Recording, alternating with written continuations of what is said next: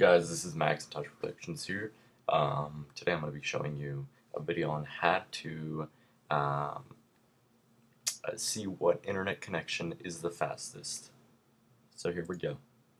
This application is called iStumbler.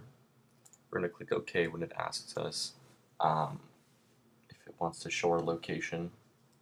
Okay, so this is the what iStumbler looks like. If you go into the airport section on the left, you'll see all your wireless internet connections.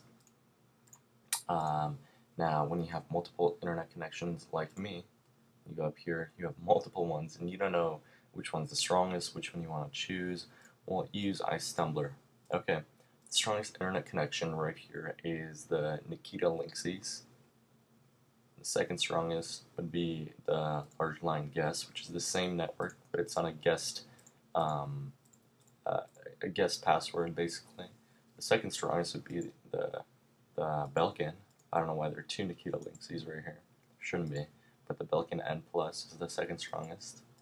I'm not counting this one right here, but yeah, it shows under signal. It shows the percent. It shows which one's the strongest.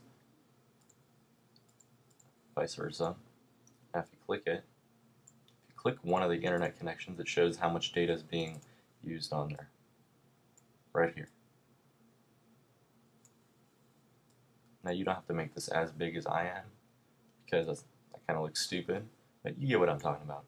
So it shows all this information. It shows the vendor, location, last updated, how much noise is on that network, the network name, the mode, the protocol, frequency, etc.